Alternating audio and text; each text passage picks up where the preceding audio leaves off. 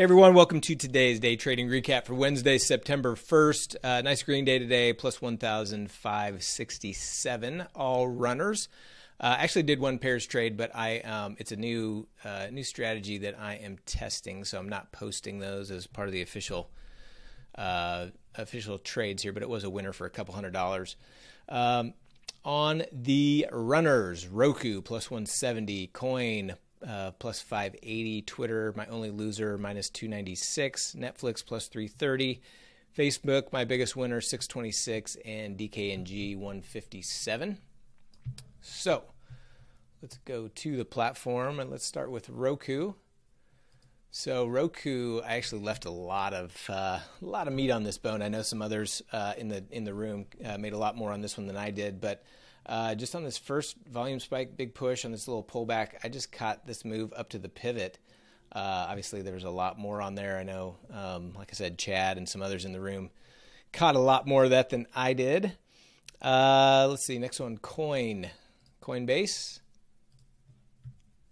So Coin was just kind of chugging along, and then boom, had this big spike. So when it pulled back, got in here, added a little bit down here, and then caught this run up. In Coin, I was tempted to get back in looking for more, but I held off, and so booked a nice profit in Coin of 580. Twitter, my only loser. Take a look at Twitter.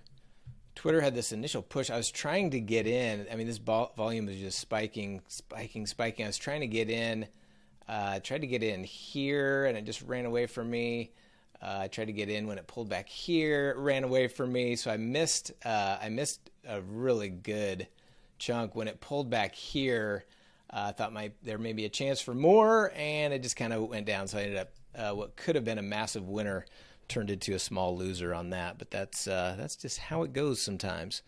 Netflix plus 330. Here's another one that I could have potentially had a lot more in.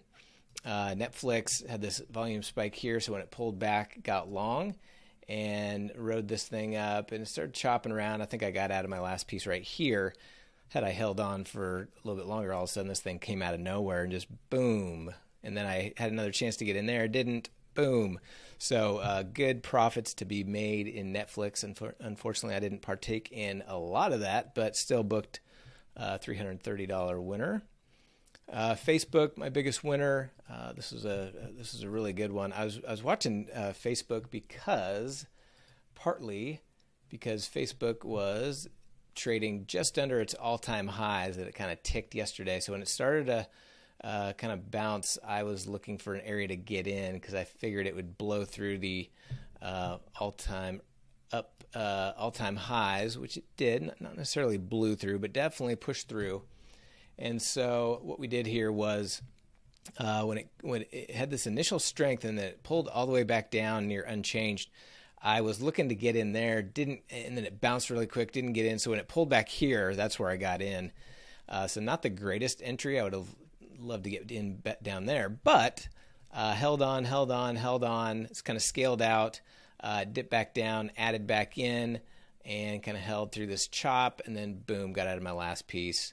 When it started to roll over right here. So nice trade in Facebook for plus 626. And then lastly, DKNG. This was brought to my attention by our friend Marshawn in the community. DKNG was sitting here, had a nice volume pop there. And so when it pulled back, got in and caught that move up. I think I held on to one contract, seeing if it would go higher. When it started kind of bleeding down, I ended up getting out of the last one, but still booked a decent profit. So plus 1,567 on the day. I'll take it. Don't forget, we are offline, not streaming tomorrow on Thursday, but we will be back live on Friday. See you then.